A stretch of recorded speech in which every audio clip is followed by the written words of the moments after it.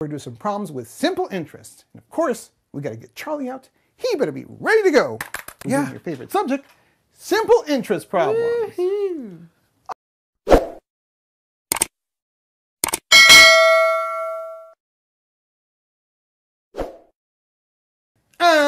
Here we go. Right there. Simple interest. Now, some people call this formula PERT. That's because I equals PRT, where I is the interest, P is the principal, R is the interest rate, and T is the time in years. Now, in some cases, we take out a loan for 90 days, in which case we have to convert days to years. And that conversion that's used with the simple interest formula is that 1 year is 360 days. That's because the average of all of our 12 months is 30 days. And 30 times 12 is the 360.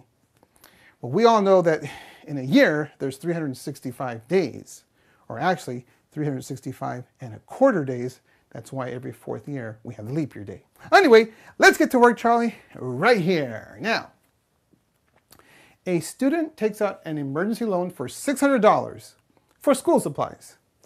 The interest rate is 6% annually. How much interest does a student have to pay after 6 months? Now, notice here, our time is not a full year, it's 6 months. Okay, so keep that in mind. Now, our interest is what we're going to calculate, right? How much interest does the student have to pay? The principal is 600, the rate as a decimal is 0.06, and the time in years, Charlie, 6 months is how much of a year? Half. That's right, so 0.5 years. And now we use our formula, I equals PRT. Our principal is 600. Our rate as a decimal, 0.06. And our time is 0.5 for a half. Okay, Charlie, what do you get for that product? 18. That's right, $18. So after 6 months, the student has to pay how much, Charlie? 18. That's right, $618 total to pay off that loan, right? Because the student has to pay $18 of interest. All right, that's what we just calculated. All right, Charlie, let's do another one. A student needs a 90-day loan for $750, okay? The annual interest rate is 18%. Whew, be careful with that.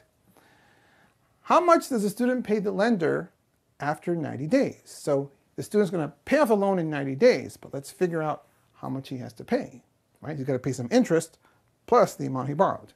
All right, so we're going to use our simple interest formula. I is what we're going to try to calculate. Principal is $750. Now, what's the rate, Charlie? Remember, it has to be a decimal. And so what is it? 0.18. That's right. Remember, you got to move the decimal 2 places to the left. And now, the time in years. Now, here's where we have to be careful because the time we're given is 90 days. And that has to be converted into years. And so, Charlie, we were told at the beginning of this lecture that 1 year is how many days? 360. That's right. So to convert that 90 days to years, it's 90 divided by 360. Or it's that fraction of a year. That's another way of thinking about it. So we're going to do conversions in the next lecture, by the way. So we'll talk more about this conversion here. Now, so here's our formula. I equals our principal, which is $750, our interest rate, which is 0.18, and our time in years. Now, Charlie, what's this quotient? 90 divided by 360. 0.25. 0.25. Very nice. And so now we get our product. And what is our product, Charlie? $33.75. That's right, $33.75. So that's how much interest the student has to pay on top of the money that he already borrowed. And so, Charlie, what's the total amount that the student has to pay after the 90 days? 73.75. That's right, you just sum those up and that gives it to you right there. So that completes our simple interest lecture. That was so much fun. I think it's time for us to take a break and relax. We'll see you all again soon.